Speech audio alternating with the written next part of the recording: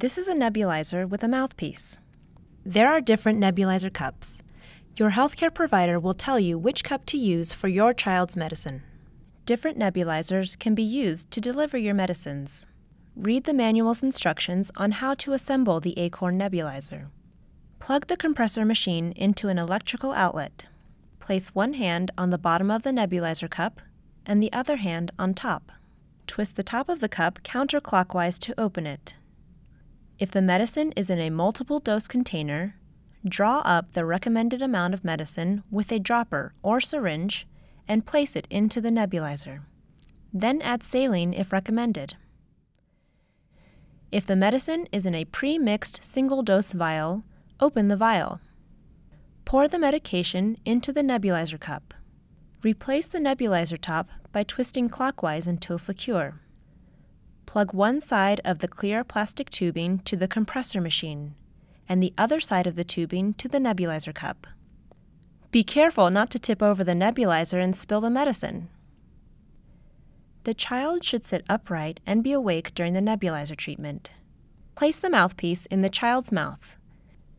Turn on the compressor machine. The liquid medicine will start to bubble and a fine mist will come out. If the nebulizer is not creating mist, pour out the medicine, rinse with sterile water, and start over. If you still do not see a mist, replace the nebulizer cup. The child should breathe in and out normally until all medication is gone. A treatment should take about 10 minutes, depending on the nebulizer. If your child is able, instruct them to take an extra deep breath every 10 breaths and hold it for 5 to 10 seconds before breathing out slowly. This helps the medicine stay in the lungs longer and works better. Tap the cup so droplets of medicine on the sides can be nebulized.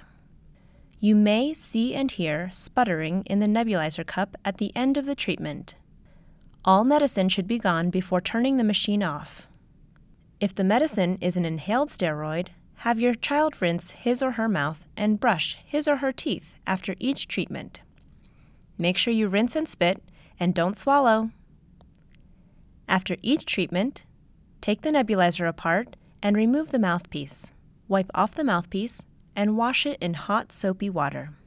Rinse with clean water. Air dry. Rinse the nebulizer cup and lid with sterile water after each treatment. Air dry. You can make sterile water by boiling tap water for 5 to 10 minutes. Clean and disinfect the nebulizer once a week. Clean the nebulizer by washing all its parts with soap and warm water. Rinse.